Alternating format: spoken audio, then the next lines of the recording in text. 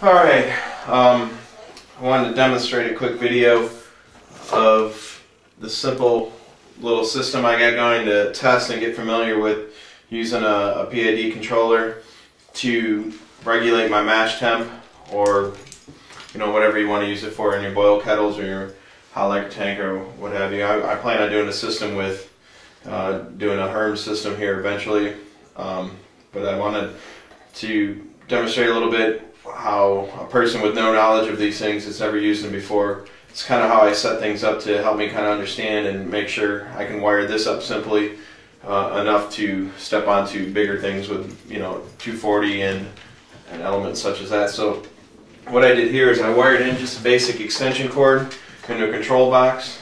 I'm going to use very simple terms, probably not terms electricians or electrical engineers would use, but basically my lead wire goes in here. This is just a single pole switch, so my hot coming off when it's turned on, I have two leads coming off of it when it's turned on. One lead is going here to power my unit. The other lead is wired into the light bulb, into the socket there. Off of here, I have this wired in to my solid state relay. It's a 40 amp relay. This, by the way, is a model 2052, is that correct? 2352 SYL-2352 with a solid state relay.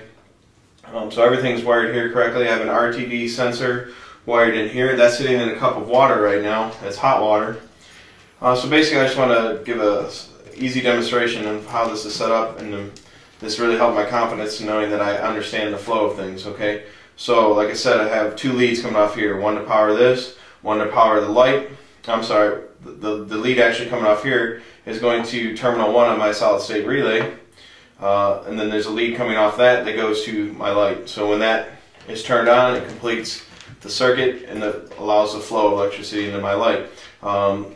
My neutral line here is tied in with the neutral line from here, and also tied in with the neutral line of the PID.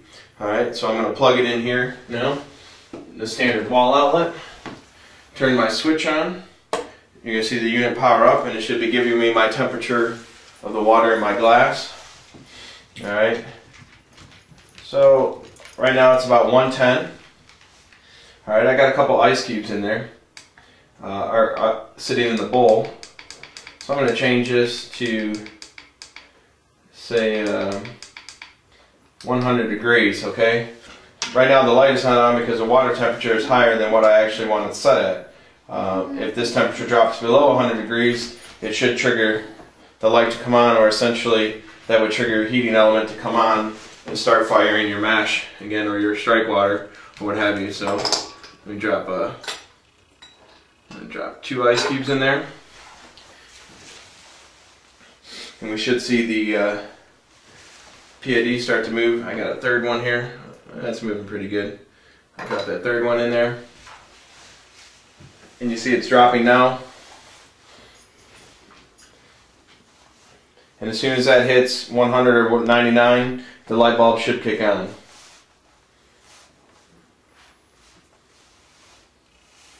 And there you have it. So that's a simple circuit right there.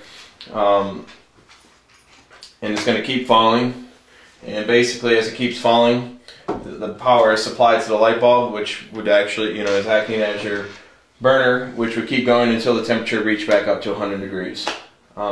So in doing it this way, hopefully for the new guys out there to just start using these like myself, this kind of showed me the understanding. I also have, using the RTD input, I had to set the SN value to 21. It's in the manual. I didn't really understand that in the beginning, but a guy in Homebrew Talk showed me the way there.